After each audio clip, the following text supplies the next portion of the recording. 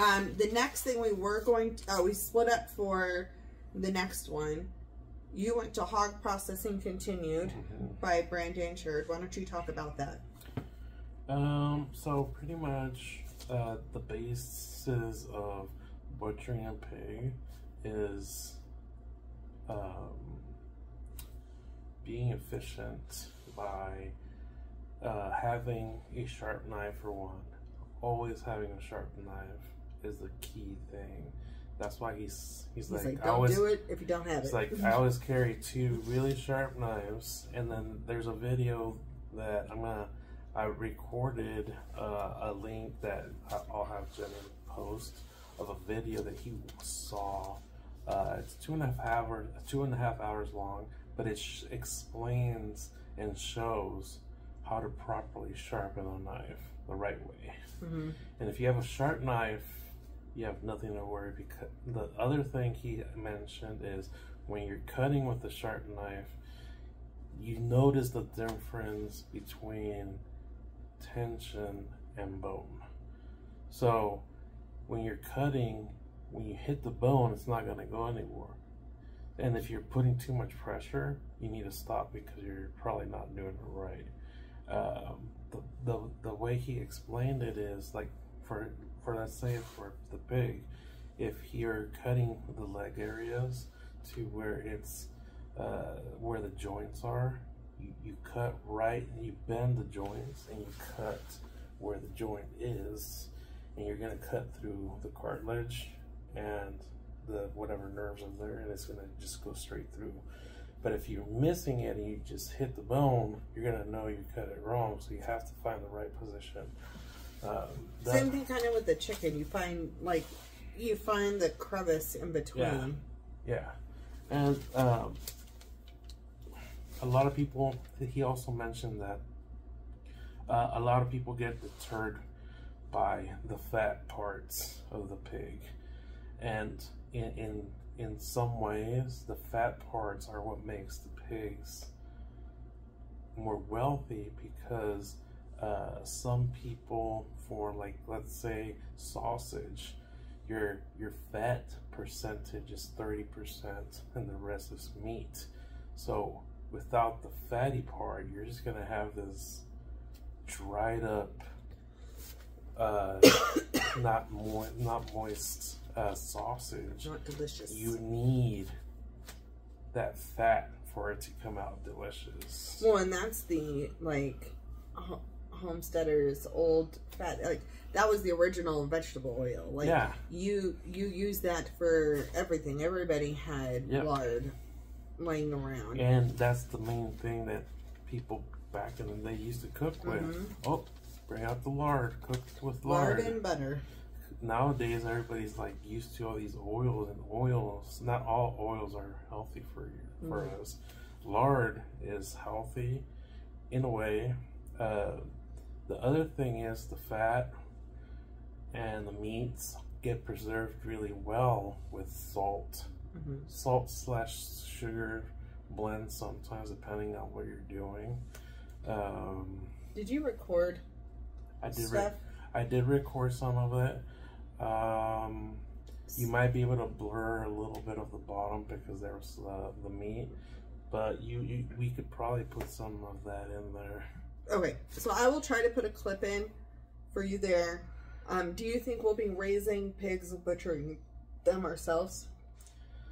I want to say not right away.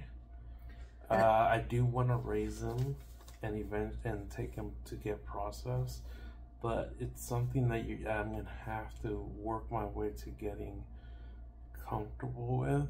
The reason why is it's a lot of work, and it's time sensitive too. I can't spend 10 hours on trying to butcher a pig. So the more practice you have, the better you get at it.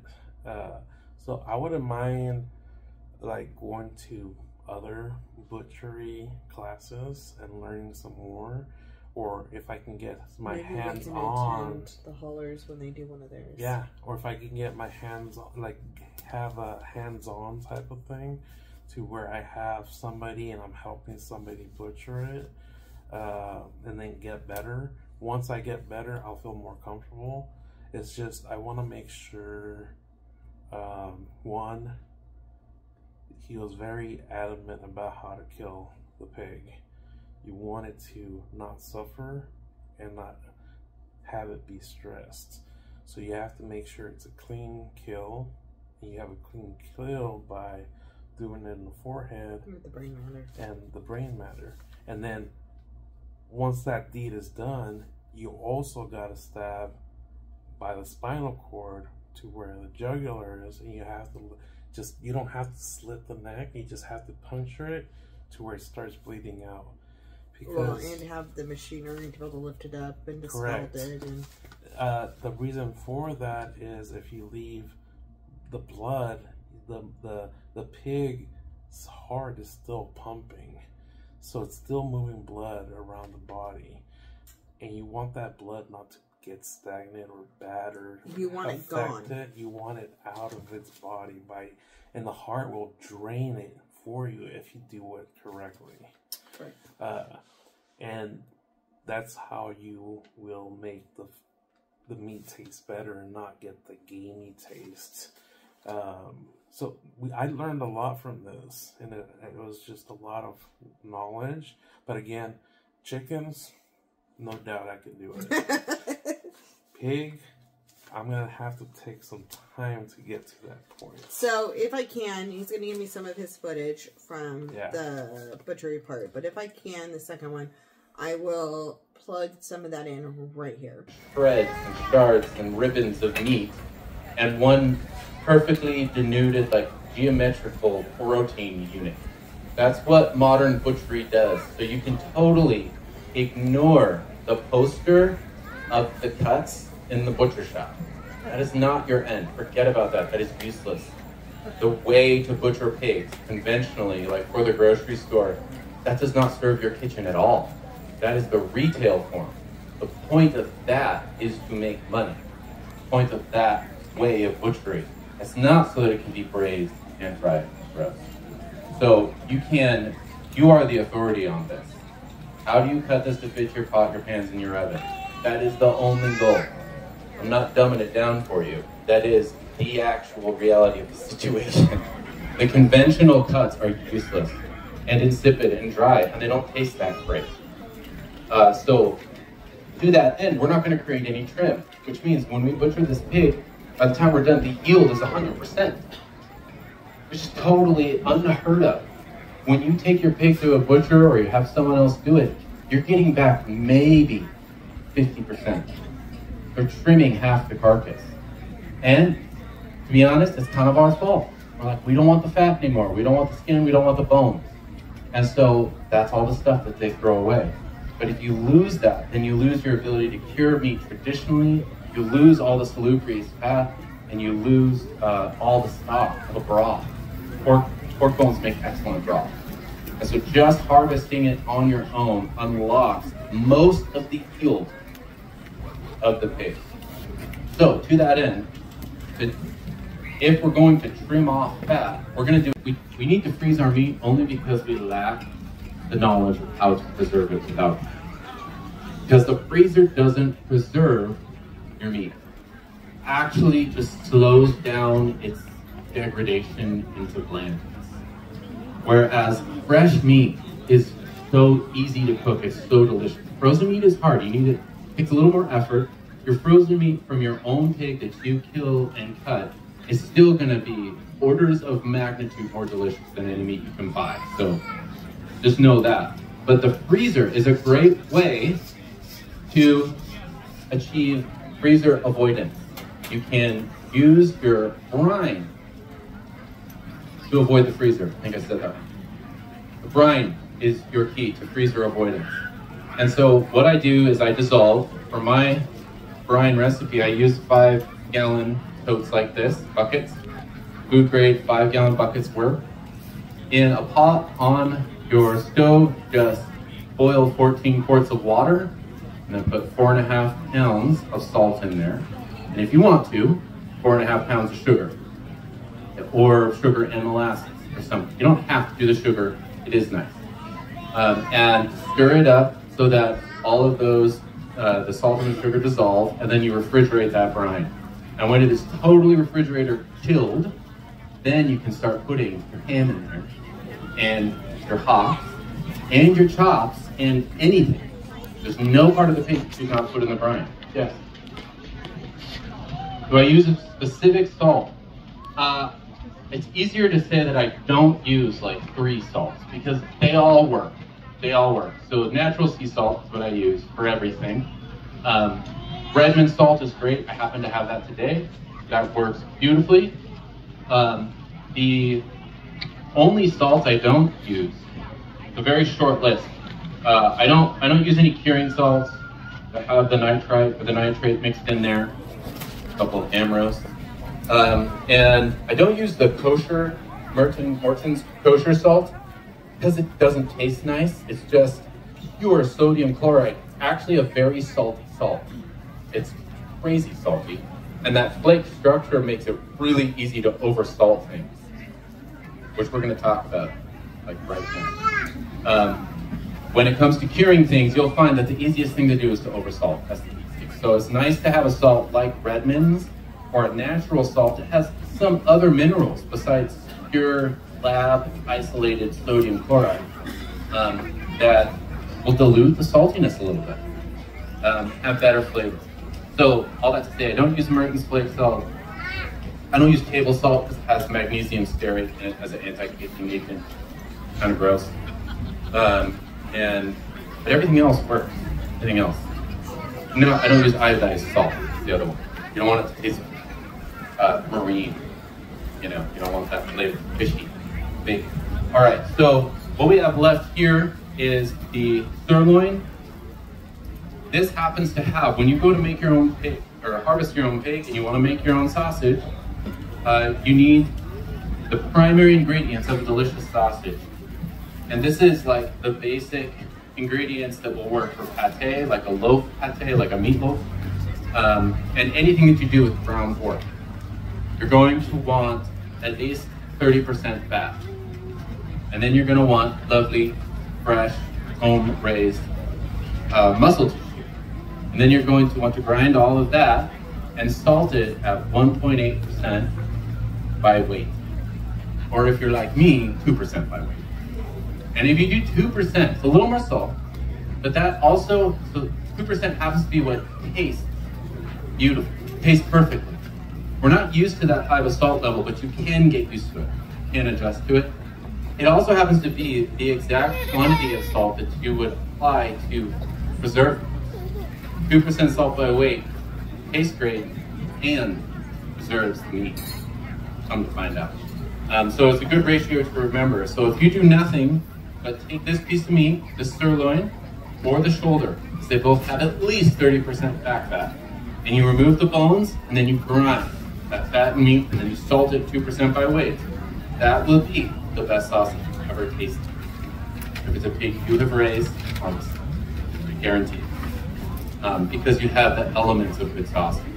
Most sausage that you buy has lots of chemical binders, you know, and it lacks the quality and the flavor. Specifically in the quality of the fat. It's just not a sweet fat. A little bitter. And whereas the sausage that you make that way with, absolutely. And any spices or herbs you put in there will just be icing on the cake. They're just for fun. We frequently make sausage with only salt. Salt, 30% fat, and then the lean. It's delicious. All right, we've got the front shoulder now, and in the US at least, this part, where the back is, the head was right here. From the spine up, this is the Boston butt. And then from the spine down, we tend to call this the picnic shoulder. And then we've got the hock and the trotter. Yeah. And to remove this trotter, if you fully bend it, see there's 2 primary articulation points where it bends, 2 joints. If you go right in between them, that will be where there is a very convenient metacarpal joint. And then I'll hang it off the table. It's the same thing. Apply pressure, and just with the tip of your knife, nick the tendon. and you know you're not on the right spot if you ever find yourself having to use force with your knife. This is why it's really important to learn how to sharpen your knives, because if your knife is very sharp, you will never find yourself bearing down on things. Whereas even soft meat and fat with a dull knife, it will feel like bone, right? But with a sharp knife, bone is very obvious. You know, you're just slipping through the meat and then the knife stops on the bone. And so if you ever find yourself cutting meat, you're doing this and the veins are popping out on your forehead and you're doing a lot of sawing, you have a dull knife. You have a dull knife. I don't care if it cuts paper or shaves arm hair or into your fingernail, your knife is quite dull. And I would recommend to you a resource for how to sharpen knives. It's a very simple resource. It's old and kind of funny, but it is a video that is free on the YouTube by a guy named Murray Carter, and he made it many years ago, and it's 2 hours and 40 minutes long. It's Carter Cutlery Blade Sharpening Fundamentals. It used to be a DVD back before those went extinct. And I would bring DVDs and I would sell them at these events because that video changed my life. To have a sharp knife, it's everything. And it's Carter Cutlery Blade Sharpening Fundamentals on YouTube. Make a lot of coffee. It's a little boring. 2 hours and 40 minutes long, but you just need to watch it once, then you get it, because it is simple. It's just a little bit of time spent in advance of butchery. So you notice I do not have... If not, then we're moving on to the next one. And even if it's just audio, just to listen what he's saying is cool too. So while he was doing the breaking down the meat, I went to go watch Jill from Whispering Willow talk about maximizing your small space. Now, I've watched her on YouTube for a long time. I follow her on Instagram, and there was some stuff that I already knew that she talked about, but there was other stuff that hit differently when she was talking. And now that I've had a season in gardening, out in a bigger bed, I still realize, like, there is a difference when it comes to heirloom and hybrid, and I kind of had a misconception when it came to some hybrid, and so she really cleared a lot of that stuff up, and I will probably be getting a few hybrid things. I'm still going to grow all my heirlooms, don't worry about it, but I'm probably going to buy a few hybrid things. That way I have a couple of high producing plants in the ground along with them. So I'm maximizing my space, and then I can do a comparison this next year on some of the hybrids, some of the heirlooms and things like that. Because it's more of a, you still get your heirlooms, and then you also get your quantity by your hybrids. You can have heirloom hybrids. That's what's funny. So a hybrid can become an heirloom eventually. So you have different level of hybrids, but basically, if you have a Dr. Witchy's and an Abe Lincoln tomatoes planted next to each other, their seeds can cross-pollinate and create a hybrid tomato. The thing is that each one of those seeds may or may take on different parts of each of the parent plants. It's not a stable hybrid. So hybrids, you can get something different, right? And so once a hybrid becomes, it's not like an F1 or F2 or whatever it is, whatever level it is, then it can become a stabilized hybrid. And at some point, each variety of a tomato, like Brad Gates does that and creates these stabilized hybrids that are now tomatoes that can get passed on, and they're sold at Rare Seeds, which sells heirloom tomatoes. So it's just a different line on where it is. You just can't save the seeds from them and get and for sure get exactly the same seed because it's not stabilized. Right. And so for that, having heirlooms is important to be able to save seeds in an emergency situation and be able to grow, right? Or you can save seeds for the hybrid and just not know what you're going to get. But it was interesting. I also learned a little bit more about succession planting. And what soil she uses to start her seeds. But so we talked about choosing what crops, trellising, and succession planting. And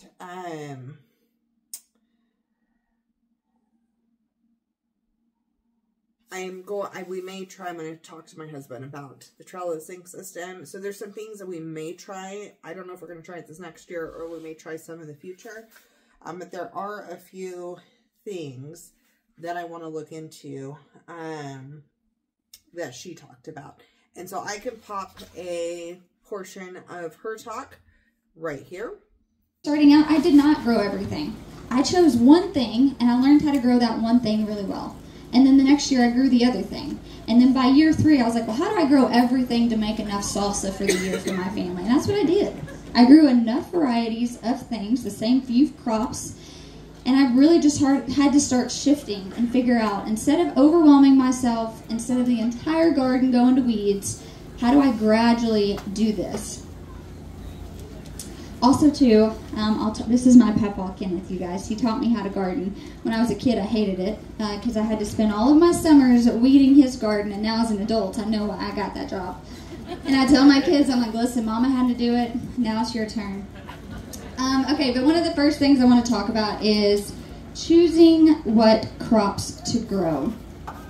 Now, this is where, how many of you guys are homesteaders? Backyard gardeners? Yeah, okay. Hold on. I might rock your world. Don't hate me, okay?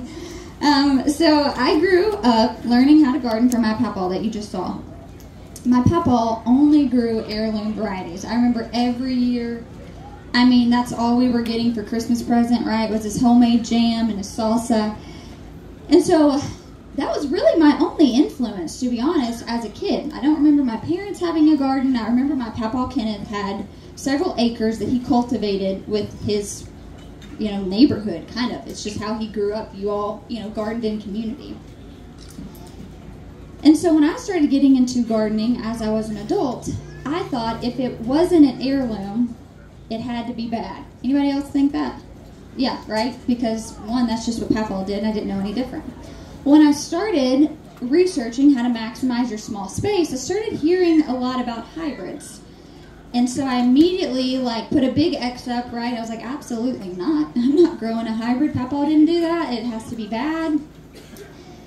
And so I'm sure many of you guys already know this, but I do want to do a quick overview of an heirloom and a hybrid because I want to talk about the difference, because growing hybrid varieties, you're really going to be able to maximize your space, and I want to kind of debunk some of those things that myself included thought about hybrids starting out. So an heirloom seed is a seed that's been passed down for generations. They're open pollinated. Many of us are growing them because their flavor, their unique characteristics, the options. If you've ever been to Baker Creek, enough said, right? You can get lost in there for days. That's really cool. That's a story. I still grow my papa's green beans that he has been saving the seeds since my childhood. Now, they do not produce the most, but that's worth me walking out into my garden telling my kids that story, right? So you will always still find a place for heirlooms in my garden. However, that is not primarily what I'm growing because they just don't produce. They tell a great story. They have great flavor. They're super unique, but they aren't bred like a hybrid is to be high producing. So then let's move on to the hybrid, right? These are varieties that are the offspring of 2 parent plants, and they are bred specifically to be disease resistant, to be high producing, and the best part is to grow well in various climates, which makes it perfect for a beginner, right? Because if you're a beginner and you're trying to figure out what zone you're in, you're trying to figure out what soil, all these other things, it can be really confusing. And then you have certain varieties that only do well in certain climates. Versus a hybrid, it's going to be super universal as to where you're growing. It's going to be super forgiving. It's not going to need as much maintenance because it was bred to just be resilient in a lot of ways. And so for me, one thing I do want to say too, we are a certified naturally grown farm. That means I can only use certified seed. I can only use any sort of certified inputs. You can buy certified organic hybrid seeds. It does not mean that they're GMO. They're not genetically modified at all, and I think that's the number one thing people think. They think if it's a hybrid, it has to be genetically modified. It's not. It's not. Most of the hybrid seeds are hand cross-pollinated out in the field. Unlike genetically modified, it's being done in the lab. That is not it. That's not how it goes at all. Now, there are some downsides to growing hybrids. I can't save the seeds, right? They're not going to be true to that parent plant. So again, figure out like what are your goals. For me, my goal was on a small backyard garden to grow enough food for my family year round and to sell to farm-to-table restaurants. I was able to do that on a half an acre pretty successfully just because I chose the right varieties. Okay, so after that, we had a lunch break and we went through and we got the final stuff that we were going to buy for the day. We did stop by Mindful Farmer and got one of his little tools and some of his soil, which is what Whispering Willow uses to start her seeds. He was very insightful too with pest stuff. Yes, so he brought up some ideas for something that he likes for caterpillars. And I got to see his tools that he's been working on creating, and I do really want some, but we only got one that was smaller for now, and we'll save up and get some of the other ones. But I did get some of his soil to try it for seed starting. I got a small amount so I can purchase some more later on. After that, we got to watch, hear Kevin and Sarah from Living Traditions talk about their journey from suits to soil. So they both had corporate jobs in Phoenix, Arizona, and ended up running a farm in Missouri. And how that journey kind of happened. And I will tell you the inspiration and the inspiration and the feelings seen on the journey we're currently on was amazing. He ended up in line to get food almost the entire talk because we hadn't eaten. Well, and so and everybody was in line. Everybody was in line. And so it took almost an hour to get food at the food truck. So he missed most of it, but I was telling him about it. And I'm going to pop a clip in, but really talking about them coming and how they knew how they knew what they needed to do and where they're going to end up, but waiting for God's timing and waiting for the right timing, but not just waiting and doing nothing. And all the things that they learned and the spaces they were in and what they did, and really following God and what he's leading them to do. And it was a really, really good talk. And in our process, in our journey, and where we are right now, it was amazing. I mean, we knew we were going to move for 3 years. Yeah. And we waited for the timing we believed that God called us to leave. And we did. And now we're waiting for the next part on where we're permanently landing. And you're still trying things. Still learning, still trying, still using the classroom, getting the skills ready, going to conferences like this. So that was a really good talk. I will pop in right here some of their talk. And I hope you enjoy that. This 7 years before the Lord made it all come together. So one thing we wanted to let you all know is that if you guys are in a place of waiting, we on YouTube or whatever, it seems like it can happen overnight, or it did happen overnight this week. But we really waited and planned and worked toward that day where we can move and leave our jobs. For 7 years, we waited patiently. So it's not an overnight thing. We just want to let you guys give you kind of some perspective on that.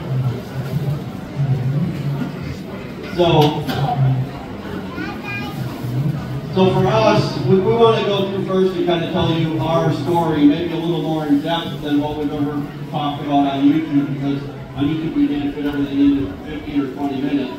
But this is going to be more of a, instead of like how-to, it's more about how we did it.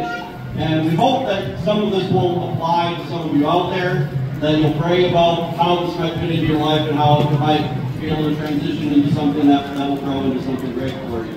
So Sarah and I met when we were 19 years old. Sarah was in college. We met in Oshkosh, Wisconsin, which is where I grew up. She was in college. I was the guy who hung out at the coffee shop on the college campus. And so we met. I think I had long hair. I had longer hair than Sarah back then. And so I think she liked my long hair. But you know, I'll let you know.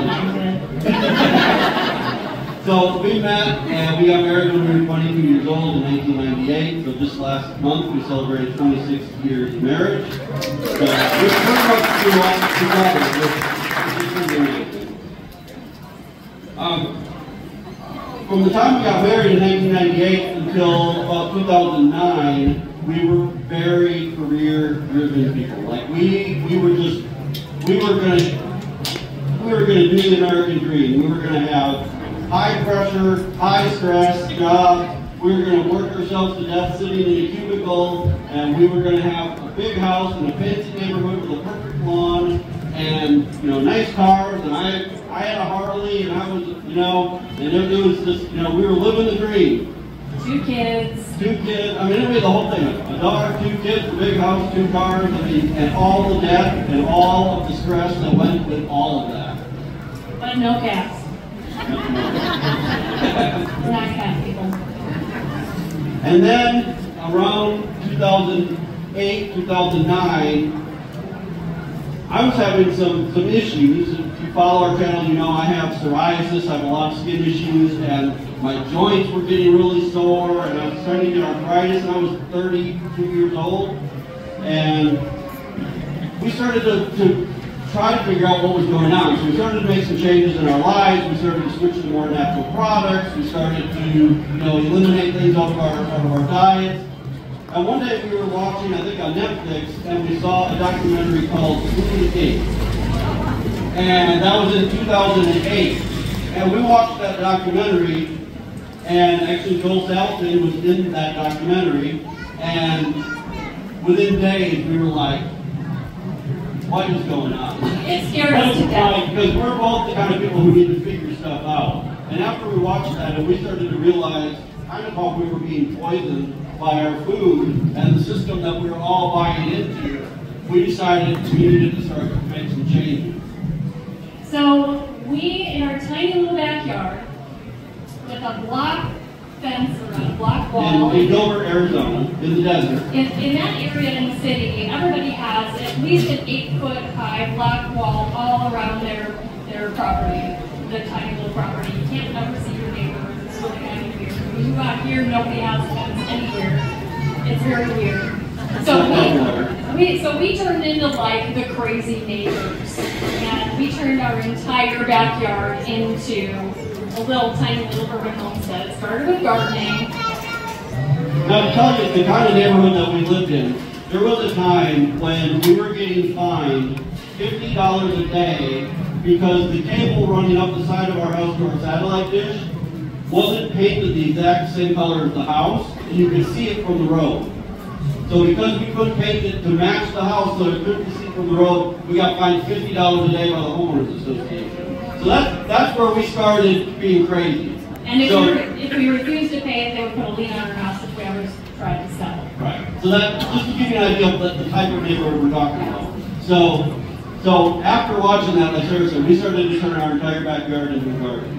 And we had raised beds, we had tomatoes growing up taller than the walls around our yard. And we did that for about, 2 years, maybe, while we were still working corporate jobs during that time.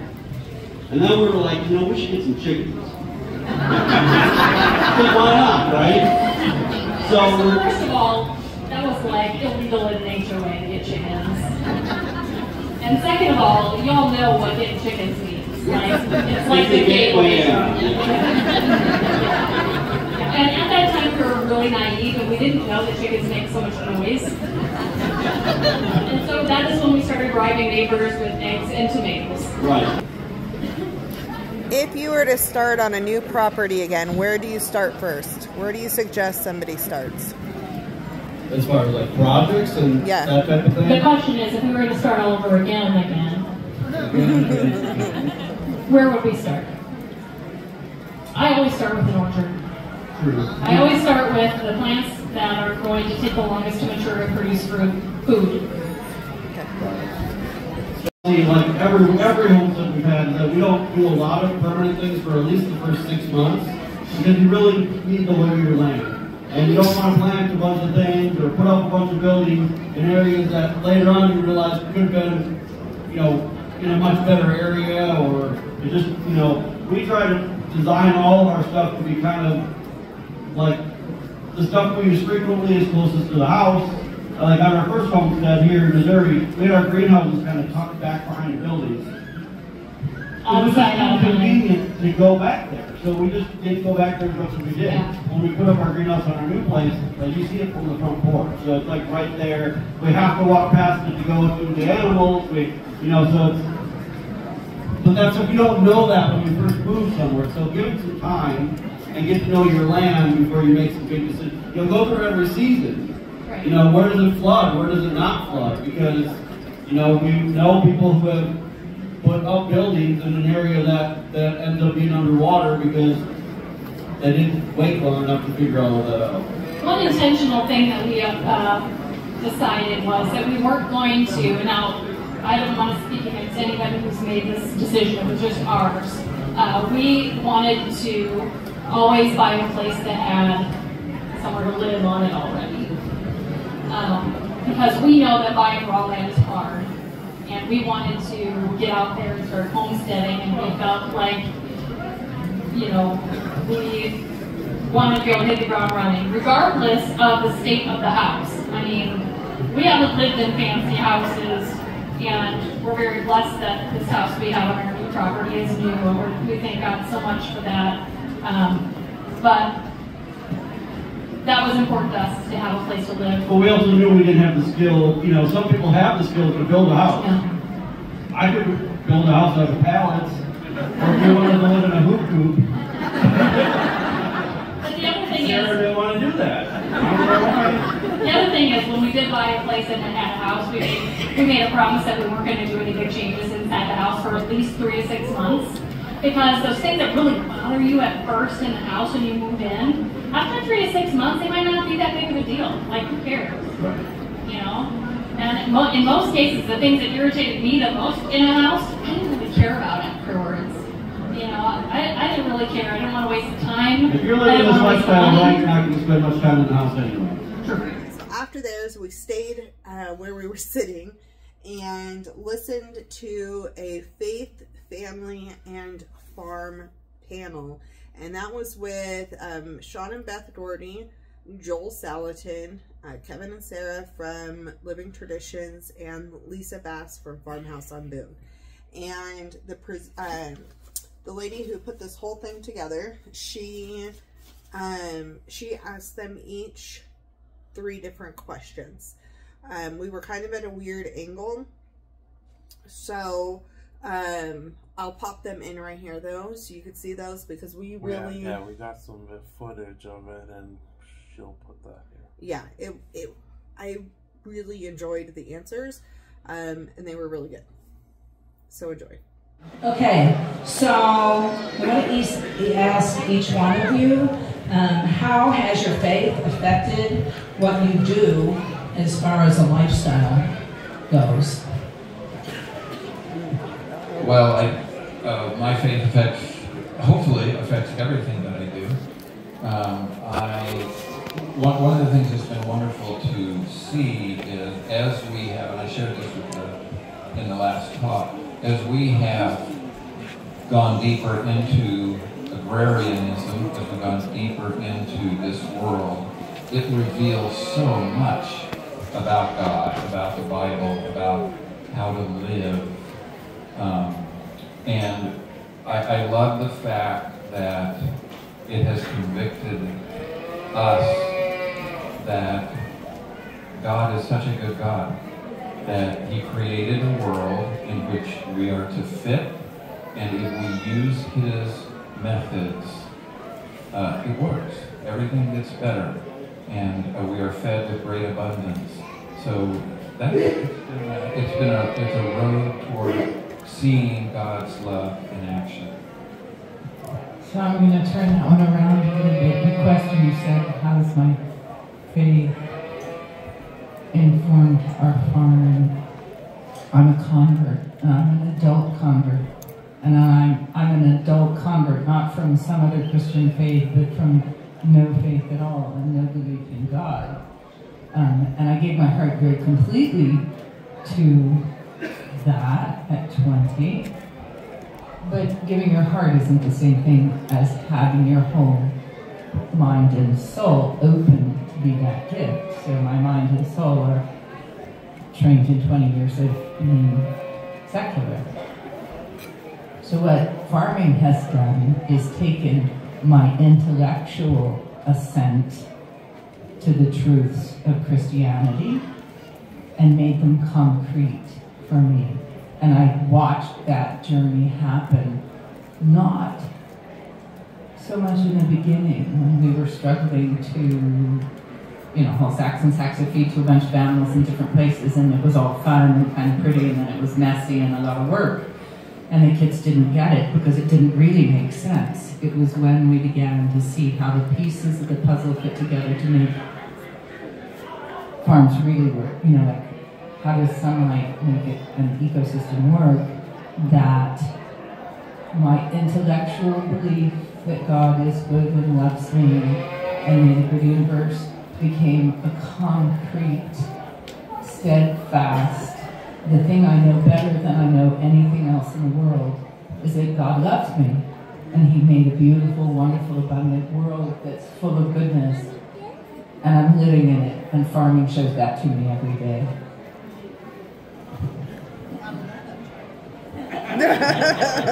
Follow. Take that, you. Yeah, that's right. Always comes back to haunt you. So for me, it's a couple things. One is to realize it's all God's stuff. It's not mine. And as soon as you eliminate your ownership and you realize I'm just a steward of somebody else's stuff, you hang on to it a little less. You're very concerned about what that owner thinks about the way you're taking care of his stuff. And especially when it's an owner who has put it together as an object lesson of his expression of himself to us. And so what we want is for people to drive out of our lane or visit our farm and say, oh, that's what forgiveness looks like. Oh, that's what provision looks like. Oh, that's what abundance looks like. So that a farm becomes a physical manifestation of spiritual truth. That's the idea. Yeah, I think learning to rely on patience, learning to rely on God. When we made the decision to leave our jobs and move to the country almost a decade ago now, I had 2 little kids, I had a wife, I was responsible for all of that. And so I had to listen to my father to tell me what was the right decision to make. And doing so, I think, really taught us that we need to slow down, we need to be on his time, and we need to listen. And I feel like as we've changed our homestead, as we've changed what we do over time, that's a lesson that's always, we've relied heavily on prayer. We've seen God bring people in and out of our lives that maybe shouldn't be here. But he brings people in and out to do things that we, that we can't do, or that we just need those people around us at the time. One thing Sarah and I don't talk about on YouTube is that we're part of a church plant in our area for Calvary Chapel. And in a community of not many people, we've outgrown 3 buildings in 3.5 years. And so God's bringing the people that we need, and I think we just need to continue to rely on him. If he takes care of the birds, why won't he take care of us?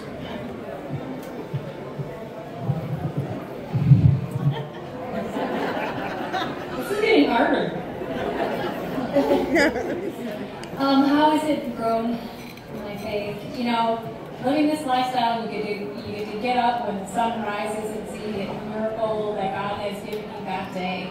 And you get to work with the animals in a process that He designed that's perfect. It's just, you know, it's just awe. I'm just in awe all the time about how good He is and how perfect He is. The other thing that strikes me every time I read my Bible is how much of what we do every day is described and talked about in the Bible. So many things that we do. We're milking cows, we're taking care of animals, and you know, it gives me another connection with God, who designed all of this to be perfect. I just feel much closer to Him, knowing that I'm actually doing things that have been done for hundreds of thousands of years in the perfect way that He designed.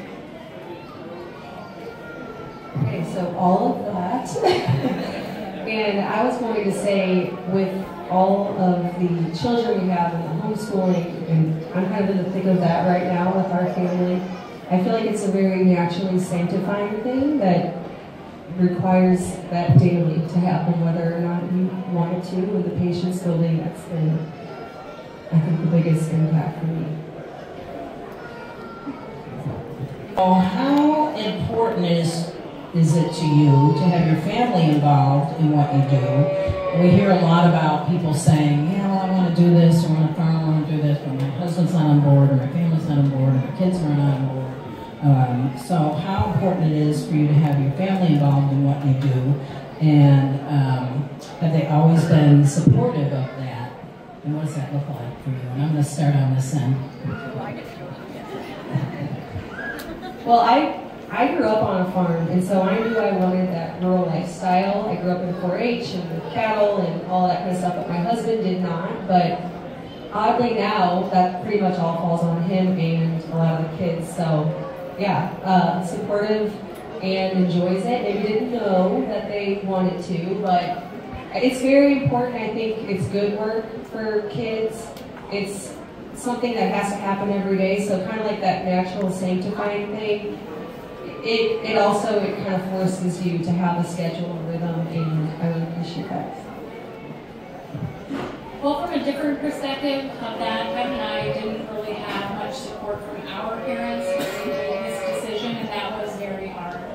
But we really needed to trust that the Lord was leading us into this lifestyle, and trust that later on, either He would bring them along to understand what we were doing, or we would just continue, which He did, or we would just continue following Him and what He was calling us to do.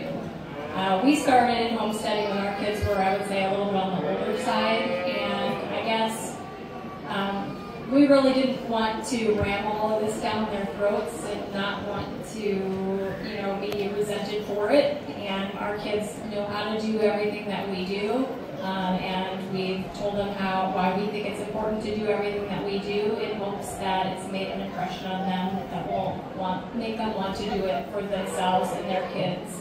But that's our prayer for our kids, is that they, you know, once they get through the age where, you know, they know everything and we don't know anything, that they'll come back to this kind of lifestyle for their family. Praise God, they've both come to the Lord, and we're so proud of them for that, and that's, you know, our biggest accomplishment that we could ever ask for.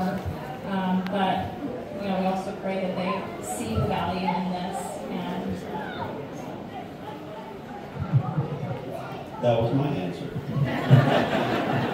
So I'm going to actually jump into the future just a little bit. You know, our oldest daughter just got married last year, and hopefully we'll be starting a family in the coming years. And so I'm really looking forward to those days when I can have grandkids, and we can start kind of over again with little ones and raise them up in this life. I think it's going to be so important, especially in that generation, where it's even further disconnected from everything that's happened in the past. I mean, they're not going to have any recollection of a normal life like those of like we did, you know, before computers, before smartphones, all this stuff. And we're really hoping that, you know, we can help kind of corrupt that generation with some common sense.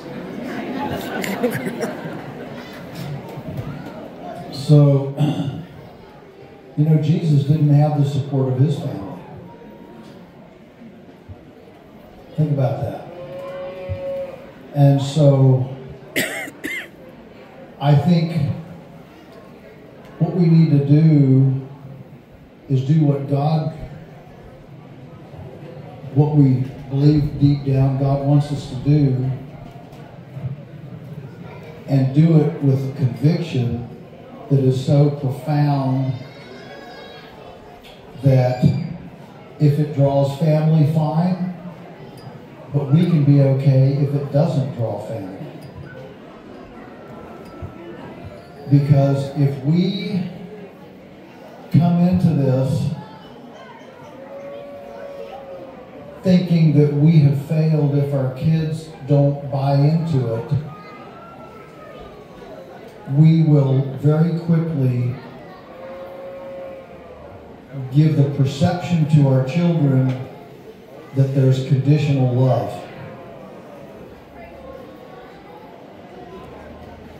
And that's not a good thing. So, when our kids were teenagers, I told them that we will be your best cheerleaders no matter what you want to do,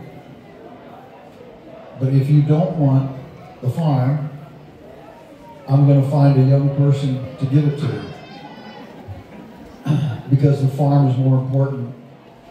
The legacy of what God's called me to do and my mission is that important. We were blessed with one of our two, Daniel, really took the farm and now runs it day-to-day operations. Daughter's nearby, but she's not involved in the farm. She doesn't dislike the farm. She just didn't have a love for it. But if you, I hope I'm making myself clear about the difference between doing what you're supposed to do without any expectations and just unconditional love versus we're going to do this in a family and you're going to like it, and if you don't, I failed and you failed. It's not a difference of semantics. It's a big deal. And so that's where I am with the family. Go forward with what you're supposed to do. If they want to follow you, great. And if they don't, that's okay too.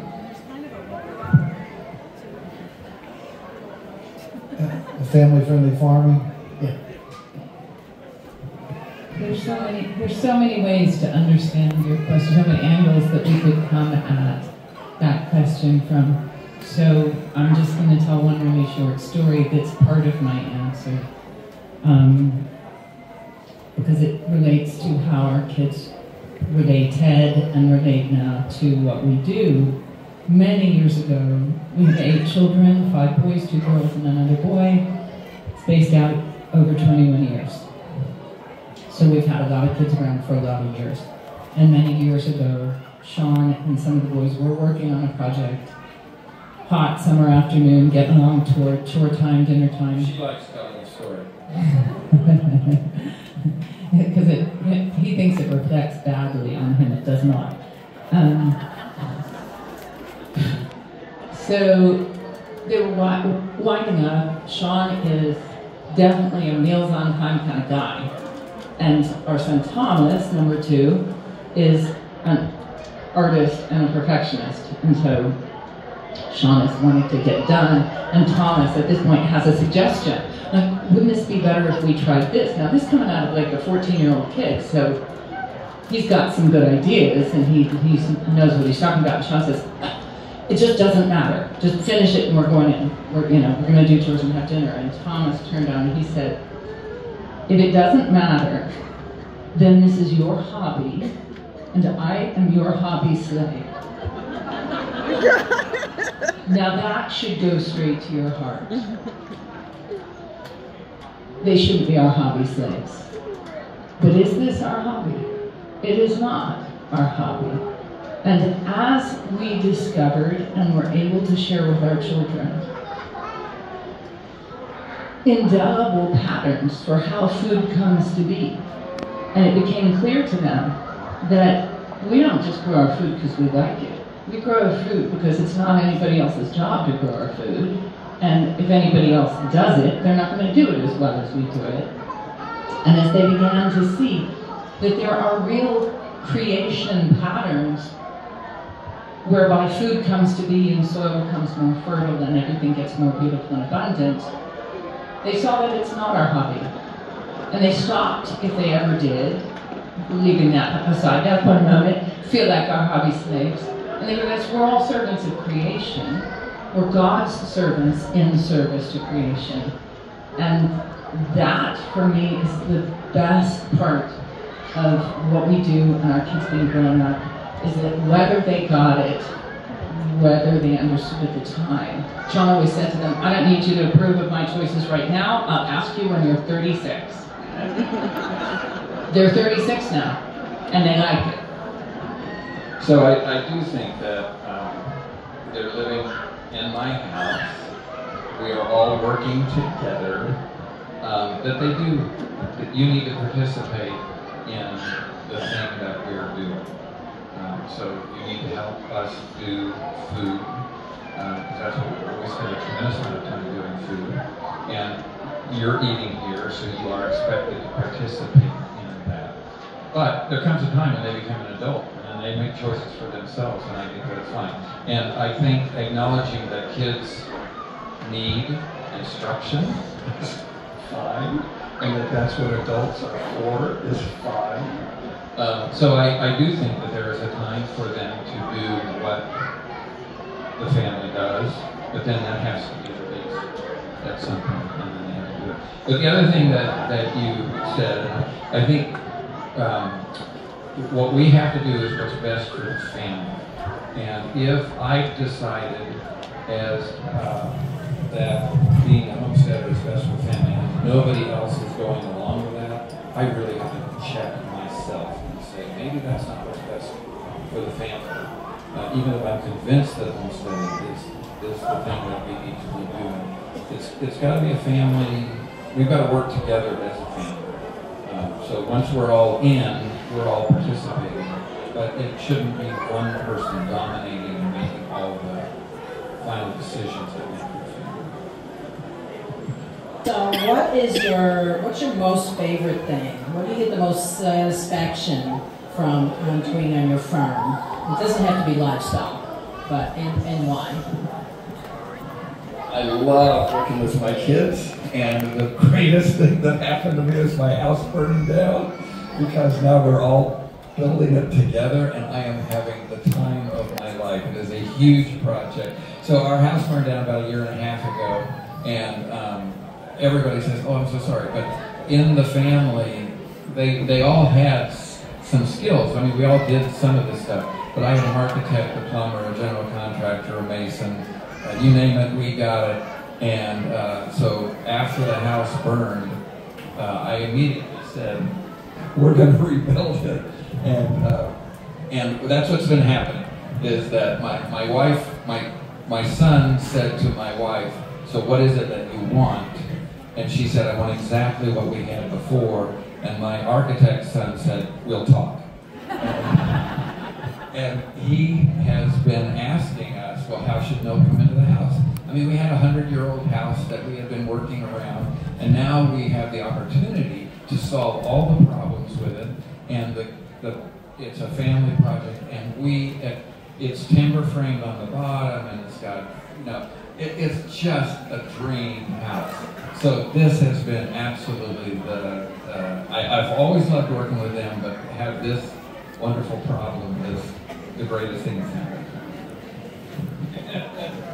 Yeah, I'll admit that it's sort of overwhelming to see how God introduces his blessings in these crazy ways, like watching your house burn down. But on the farm, absolutely, my favorite thing to do is cows and grass. I love moving fence and watching the cows affect and watching how the grass affects the cows. I've never, I was one of the students who got A's by being clever, not by being smart. And I was, so like the universe did not make sense to me. And it begins to make sense now. And I love the education that I get from, you know what I really love? Here's what I love. Is that when you're a kid, you wish for two things. You wish you could talk to animals, and like they would bond, and you wish you belonged. You know, when you go out, you say, I need some time in nature, and you go lie in a field. You wish you actually liked it when you got there. But in point of fact, you don't. You lie down, you go, man, there's bugs and it's scratchy, and good. I now love to lie in fields. I belong there. They're my community. When you spend a lot of time helping things grow and be themselves better than they could do by themselves, you're welcome. You know you're at home and at family. I love that. So I've got two. You asked for one, but I just can't separate the two. The first one is just the honor and privilege of being able to step out the back door every morning and participate as hands and feet of stewardship. And, you know, as we know our story, know that, you know, we came in 1961, and the place was the gullied rock pile, cheapest, most worn out farm in the whole region. That's why it was cheap. Dad and Mom bought it. And in my short life, to have seen those gullies and rocks, soil build up over the rocks, gullies grow trees, and fields that, you know, when I started driving the tractor at 13, I remember well having to put 16, I counted 16 rake swaths together to make one little windrow. And today, 2 rake swaths make a windrow you can't jump over. And to see that kind of redemptive capacity in the land and to be part of it. When I realized it's God's, I'm giving him a cool return on investment. You know, in business terms, he's getting a real ROI from our stewardship, and he entrusted me. Sorry, trusted me to do that for me. It's pretty cool. Number 2, for me, is most farmers, when they get to my age, are the loneliest they've ever been in life. Kids are gone. Nobody wants to farm. You know, you're starting to feel your aches and pains. You're not jumping up and down off the tractor as sprightly as you did in your 20s. The work still has to be done. And you're alone. And for me, to be able to every day be surrounded by 20-something enthusiastic, energetic, young people, staff, apprentices, stewards. I'm the old guy, except for my mom, who's still alive, at 109 months. But to be surrounded by this amazing group of young people who view the things that I have done all my life as the coolest thing since I get to gather eggs. I get to gather eggs? Yeah, you get to gather eggs. You know? Oh, wow, this is so cool. I mean, the affirmation of that, the honor of that, and to be surrounded by that kind of energy. Let's move this mountain. Let's move this stack of wood. Let's pick up a truckload of rocks. Let's do, you know, and just to have that around me at the time when most farmers my age are lonely is just an unspeakable blessing.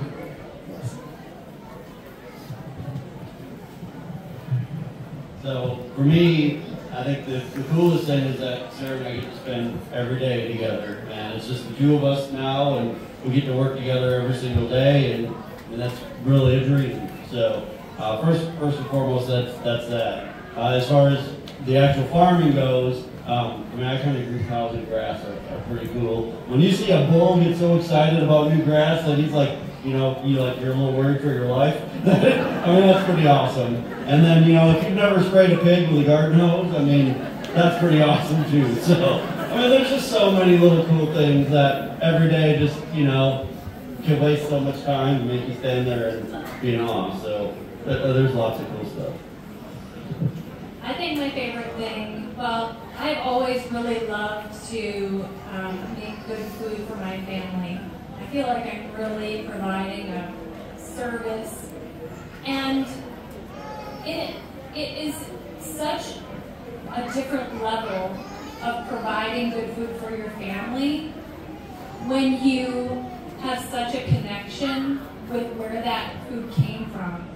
Like, I'm completely blown away just thinking about preparing to answer this, like the connection I feel with the garden, the connection I feel with my dairy cow, the connection I feel when I'm using the things that I pull out of the garden, or when I milk my cow, what I make for my family. And it's overwhelming how big that whole process is to provide good food for my family,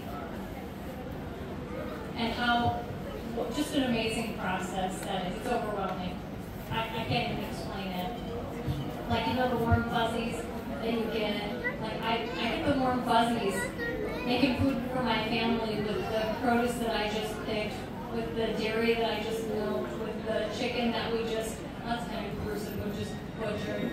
But, you know what I'm saying? And like the smell of dairy cows, the smell of cows, not really the smell of pigs and chickens, but, you know, I mean, it's just, that's my favorite. Just having such an amazing relationship with the food that we provide and grow and raise, but then I can turn into amazing food to feed my family or my church. It's just an amazing relationship. That's my favorite. I was going to pretty much say the same thing. The kitchen is definitely my favorite. So the abundance whenever we're milking cows and we have to do something with all that milk, making butter, cheese, which is sort of like, it's kind of fun, yogurt, stuff from the garden, eggs, having herbs hanging up, just all of that abundance is in the kitchen. It's my favorite for sure. I find it amazing how much people all throughout talked about being weird and talked about not fitting in and families not understanding and all of these things, and there's a whole group of people, there are thousands of people there, and we all had similar things. Not everybody's a Christian, not everybody believes exactly the same thing, but there's a whole lot of people who are coming to this, who believe in this, who believe the same things we believe, who see the same warning signs we see, who are trying to just do the best and the next thing in front of them, and what God is calling them to do. And I think that was one of the biggest things about this weekend, was feeling extremely connected. Like, I don't know, it was really neat. It was neat because it didn't matter where you were. People would talk to you and then share their views and share where they came from, share their struggle and where they're at now in life. And it's like we would be standing in line for food and people would be talking to us about them.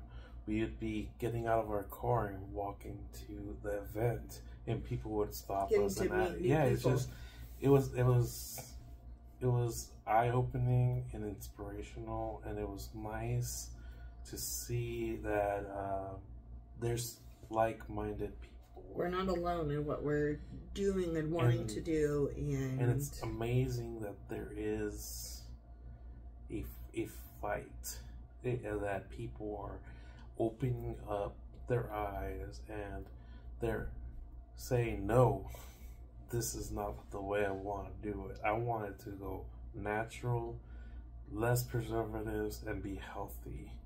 And the fact that people go to these conventions, and it doesn't matter where they are at. They're not even just from that area. People come from all over the United States, as far as I know.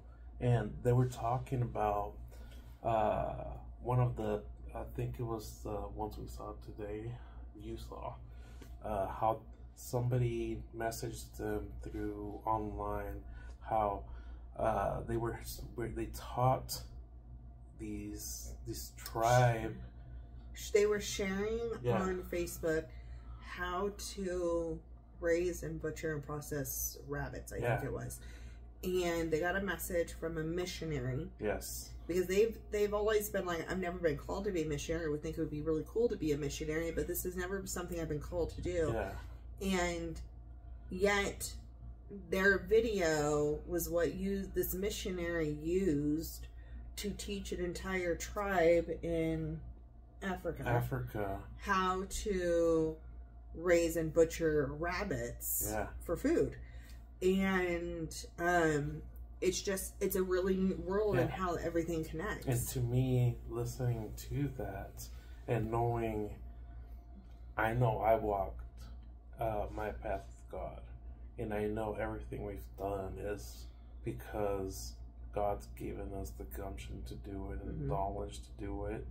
And I mean, just look at us moving from California to where we are now. I feel like we're being called, and I feel like this community is being called. And I just, it's exciting. This whole trip was inspirational, and in a way it's God telling us to keep going. I agree. So before we close this out, there's one more person we saw that I interviewed. I'm going to try to get some of the background noise in this clip cleared out.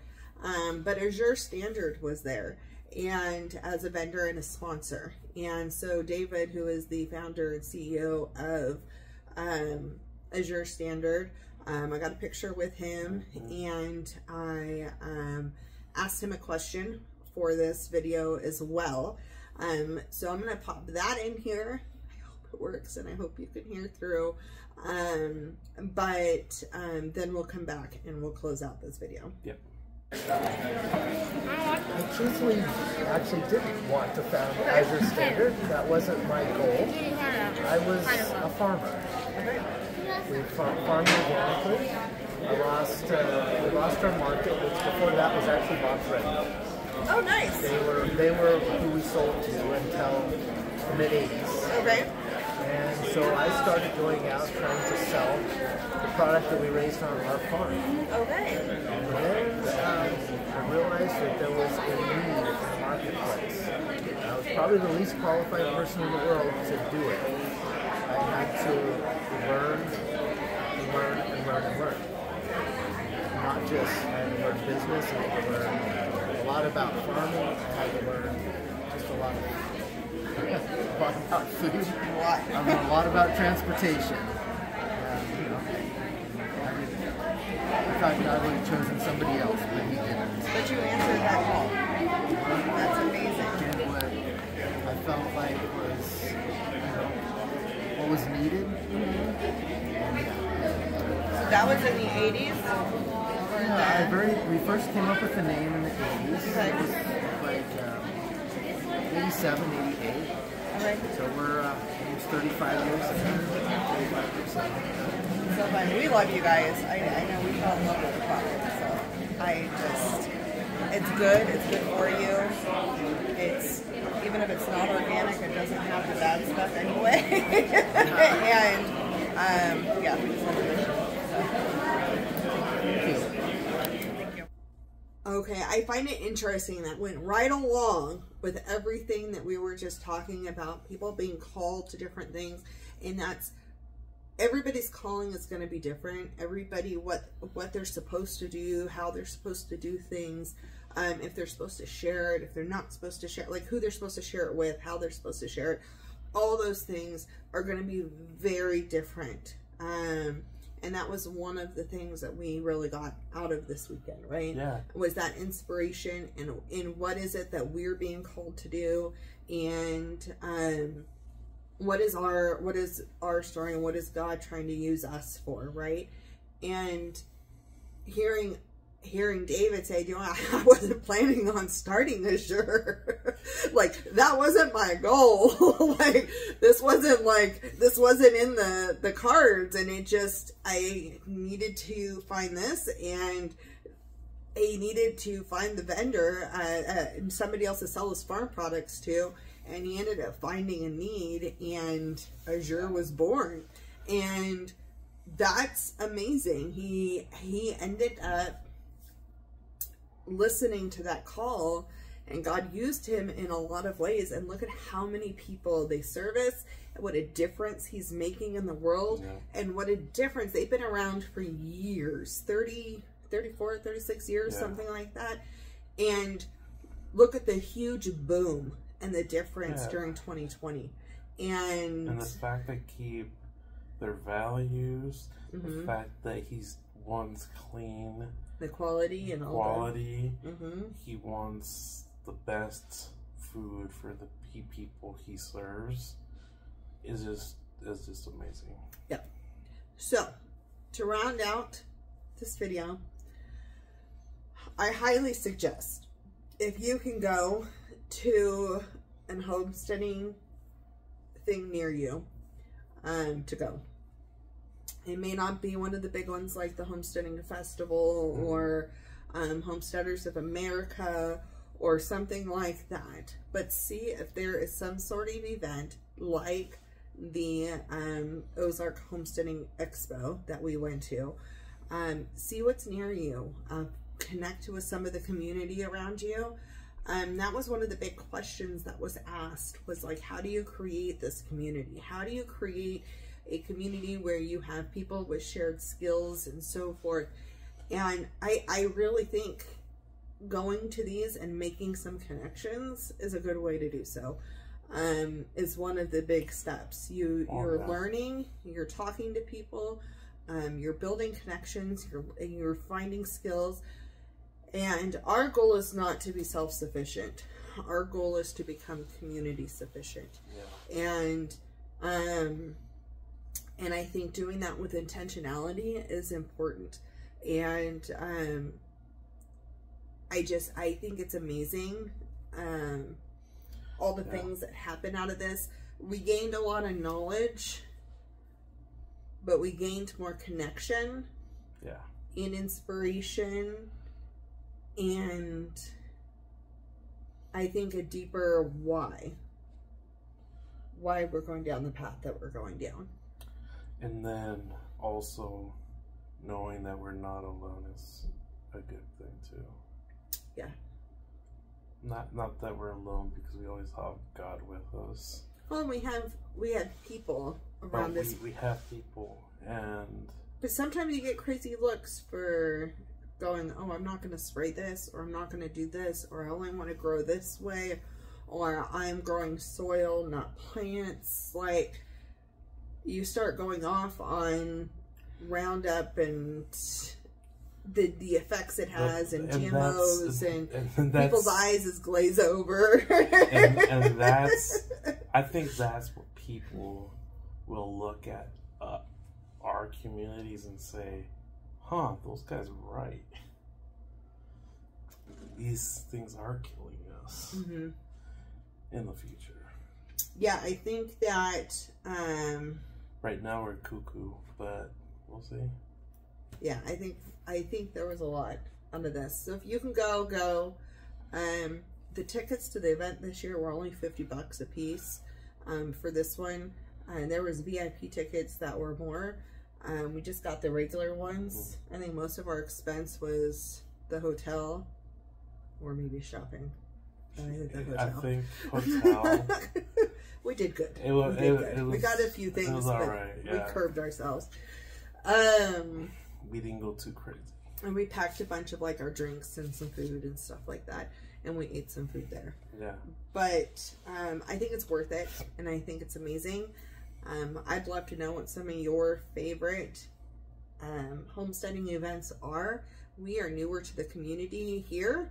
And so maybe there's somebody near your community that is searching for events. So if you can drop below any of your favorite homesteading style events that are near you in the comments, then other people can look at that as a resource to find out what can maybe be near them. Because a lot of people don't know. And wealth is knowledge. Yes, it is. Wealth is knowledge. 100%. Yeah. So that's it for today's video. I know it's a longer one, but it's a fun one. And we thank you for watching. And if you're one of the people that we met at the Ozark Homesteading Expo, welcome to our channel. We absolutely loved meeting you. And we hope to see you next year at the next one. We'll see you on the next video. Bye.